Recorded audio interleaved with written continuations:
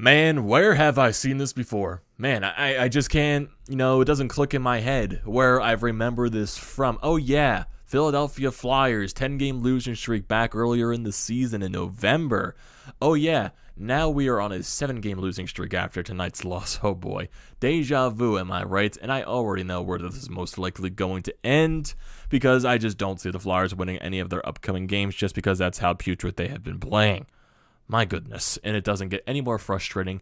But before we get into all of that frustration, everyone, welcome back to TTP Sports. And if you are a new viewer to the channel looking for all your latest Philadelphia sports news and recaps and events, this is the place to be, depending on the outcome, great or miserable, depending on that outcome. So yeah, definitely hit that sub button. Also, if you're a current viewer of the channel, I'm grateful for you being here that long and looking to continue that down the road.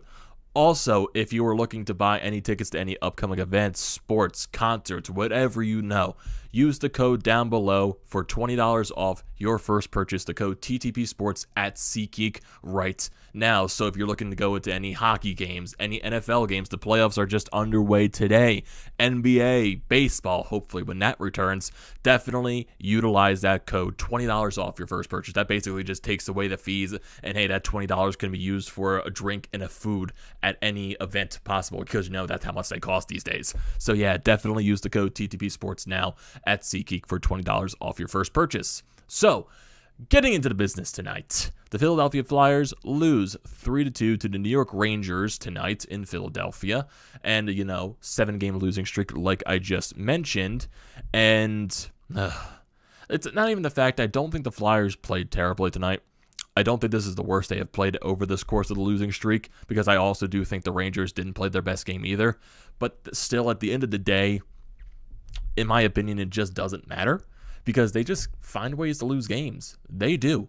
They led for a good whopping 37 seconds in this game in the third period, and that all came crumbling down as the Rangers scored 2 unanswered goals after that to win this game. Just how it goes. It's how this Flyers season has been.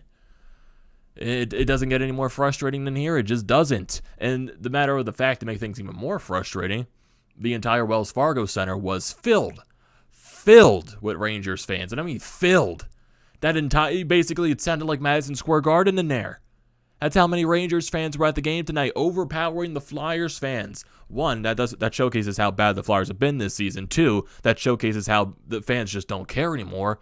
And hopefully ownership can realize this and do something to fix this fucking thing, because it's not working. It just isn't. To see the enemy team, one of your rivals, take over your building, that is embarrassing. It is. It showcases how bad you are, how bad you're run as an organization, and just how much the Rangers outclass you by a wide margin. A wide margin. And I feel bad for some players on this team. I really just do, because I can see some positive things from certain players. I don't know. I feel bad for Carter Hart, because he kept them in this game. He did. He had some questionable things today, but for the most part, I thought he played pretty well. Cam York got his first NHL goal. Got to celebrate that for 37 seconds until the Rangers came back and tied it and took the lead. Joel Farabee, even though I wasn't really, I don't think necessarily Farabee played bad today. It just felt like there were some unlucky moments, and it felt like he's having way too many of those situations where either he's fanning on a pass, he's fanning on a shot, the puck just bounces right off of him. I don't know. But still, like, the wide positives that I take from this team, like, besides, like, the typical veterans in Claude Giroux and Cam Atkinson, it's basically just Farabee, Hart, and Cam York, because that's the only positives I see. Like, that first line, Giroux, Atkinson, and Farabee, they generated a ton of chances. But also, you got to handle the Oscar Lindblom line with Konechny and Lawton. Also got 8 points on the board as well, getting the first goal of the game for the Flyers. But still, there's just something, I don't know. I can't put my finger on it. I can't put my tongue on it. I just can't. I don't understand they're just bad. I think that's where I'm trying to find, that word. They're just bad, a hockey team. I probably said that many times this season, but I keep, processing that in my head, how bad this goddamn team is, and it's just unbelievable. It really is unbelievable. Even when the Rangers don't play their best game, that just showcases you how That just showcases you when a good team plays sloppy versus a bad team that is playing sloppy. And at the end of the day, that good team is going to win probably, I would say, 95% of that time. And that is exactly what happened tonight. And the refs, very questionable. There were a lot of, missed calls in this game, but I'm not going to blame this game on the refs whatsoever. That was just something that I noticed throughout, and especially when the Flyers were trying to tie it up late. Claude Giroux obviously got hooked there. The refs, for some reason, didn't want to call it, but at the end of the day, it is what it is. Because this team honestly did not deserve to tie this game. They didn't deserve to even get the point to try to force it to overtime, let alone you had a lead for 37 seconds, and I'm just like, it's still mind-blown about that. 37 seconds you had a lead, and it blew up like that. Basically like this entire goddamn season. I think that is the basic summary for this entire goddamn thing. Unbelievable. Really just unbelievable. So, going into this game, Rangers fans fill the crowd. You hear that right from puck drop. Flyers take an early penalty. The Rangers go right to work. You get Panarin over the Fox on the points, and then he sends it over to Zibanejad for a one-time blast past Carter Hart, and it's a 1-0 Rangers lead. Would like to see someone get in front of that shot from Zibanejad, try to block it, because, the Rangers were blocking so many shots today, and the Flyers were barely doing any of that. I would like to see my team put the body out there in front of the puck, one for the boys there, but, it's not going to happen. Rangers lead 1-0. The Flyers didn't have a shot in this first period, probably for the first half of it. I would say it took them at least until halfway through this first period to get their first shot of the game, which, is a problem in itself, and how bad that is, how embarrassing that is. On home ice against one of your rivals, it takes forever to get your first shot of the game halfway through the first period. It's mind-blowing at that point. It really is. But then they found some spark in their game. The first line got a scoring chance, and then the second line they forced a turnover in the neutral zone, get a 3-on-2 rush up the ice, Connecting handing it over to Lawton, who then throws it, Lawton handing it over to the Connecting, actually, got it mixed up. Connecting throws it on the net to Shesterkin, rebound comes right to the stick of Oscar Lindblom, puts it right into the net as he is falling down, and the game is tied up at 1. So hey, you were getting outplayed for the first half. You finally got some, momentum. Then you tied the game. But then it also kind of felt like they died after they scored that goal, like the Flyers do.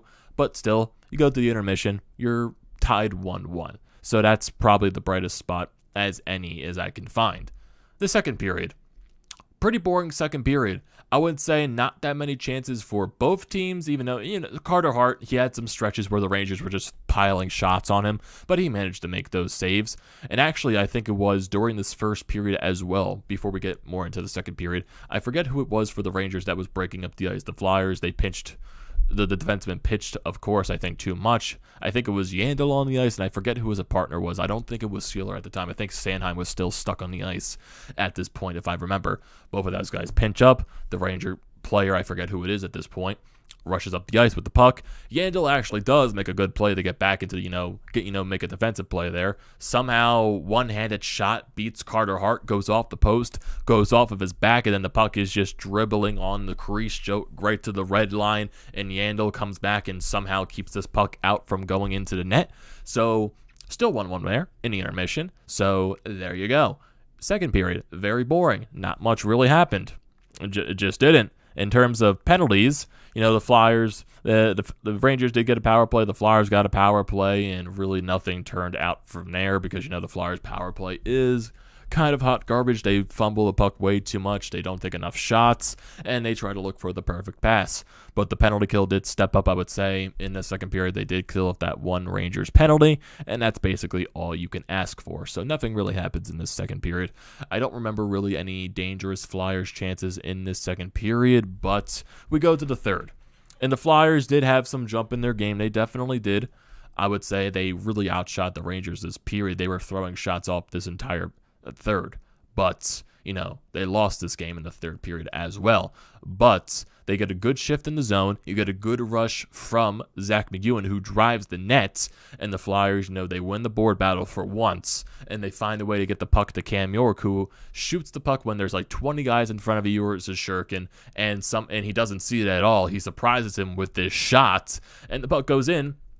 And that becomes Cam York's first NHL goal. Love the celebration from him. So Cam York, who has deserved all the playing time that he has gotten since he's got called up, finally gets rewarded with his first NHL goal. So that is very nice to see there. But like I said, didn't last only for 37 seconds, because right after that, the Flyers, for some goddamn reason, you know, the Konechny line was out there. They got a chance. They turned the puck over. It went the other way, and it eventually ends up in the back of their net as Philip Hedl ties the game up at 2. So that was just basically a game in the making. Panarin cross-creasing it over to Hedl, who manages to tap it in past Carter Hart. So, you know, yeah, Flyers lead gone like that. Annoying. Like, seriously, this team can't hold a lead for 37 seconds. Even more than that, not even a minute. Like, come on. Like, basically, every time this team gets a lead, it evaporates like it's nothing. It's embarrassing. That's bad. Like, how much you break down after you get the lead. Like, you know, what is momentum? What is momentum at that point? But not that long after either. I would say a little over 3 minutes, the Rangers control the puck in the Flyers zone, and I knew something bad was going to happen during this entire situation, because the Flyers, for some reason, couldn't, you know, clear the zone. They were letting the Rangers set up way too long. You know, you got guys left open wide behind net. For some reason, Adam Fox is left by himself wide open on the point as he takes this shot with traffic in front, goes off of Chris Kreider in front of the net. That's basically his office at this point. That's why he scored so many goals this season. Gives the Rangers the lead 3-2. So, yeah. So, in the span of, I would say, a little under 3.5 minutes, the Flyers took the lead, and then the Rangers took the lead right back. In the span of, I would say, a little under 3.5 minutes, I would say. So the Flyers scored their goal at 10 minutes and 11 seconds of the third period, and then the Rangers took the lead at 13:30. So that would be, you know, like 3 minutes and 19 seconds or something like that. If I do the math right, hopefully. You know, I haven't mathed in a long time because I haven't been in school in a long time. So give me a little bit of a break right there, but I do think it's 3 minutes and 19 seconds. I don't know why I'm going into depth on the goddamn time, but you know what I mean, because this goddamn Flyers team is frustrating, so give me a break here, boys. Come on. This goddamn team is so frustrating. And it's just, there was like so many, and it's, man, this one chance, I believe this was definitely a chance to tie the game, or it was, I forget what moment of the third period this was in. I'm starting to more believe that it was in the beginning of the third period. I think it was a rush by the Konechny line. It was a little bit of, I would say, a 2-on-1 here, and Konechny elected to pass it over to Nick Seeler. When Nick Seeler has a wide open net, wide open, should have just one-timed it into the net. No, he tries to do a deke to, you know, surprise Shesterkin. And you know what? Nothing happens. He crashes into the goaltender, and the net comes off, and the puck goes way wide. Dude had like 10-foot wide open of net. Why don't you just shoot it off the goddamn one-timer? Hence, Nick Seeler. It just makes me laugh. It really does. And then the Flyers get their various chances to try to tie the game. And, you know, the worst, you know, extra attacker situation I see, because the Flyers barely put shots on net. They get themselves cornered. They let the Rangers forecheck them. And that's basically it, because nothing really happened in that scenario, because the game ended and the Rangers won by a score of 3-2. So, sorry for that voice crack there. 3 stars of the game. Chris Kreider, first star for the Rangers. Cam York, second star for the Flyers. And Adam Fox, third star for the Rangers. Shots on goal in this game. Flyers surprisingly outshot the Rangers 28-27 because they pounced on shots in that third period, but still somehow lost the game. Face-offs, both teams tied at 50%. Rangers go 1 for 2 on the power play, while the Flyers go 0 for 1. On hits, very physical game. 33 hits to the Rangers, 23 for the Flyers. Block shots, Rangers blocked a ton of shots, 18 to the Flyers, 15. Both teams gave away the puck a lot. That just basically describes how sloppy this game was. And shots on goal for a period. First period, 8 shots to 6 in favor of the Rangers. Second period, 12 shots to 7 in favor of the Rangers. And in the third, 15 shots to 7 in favor of the Flyers. So, 7 losses in a row since starting, basically, I would say, 2022. Well, actually, not since starting 2022, because this losing streak started when he came back from the Christmas break. So, going over those 7 losses in a row. San Jose, Los Angeles, Anaheim, Pittsburgh, San Jose again, Boston, and now the New York Rangers.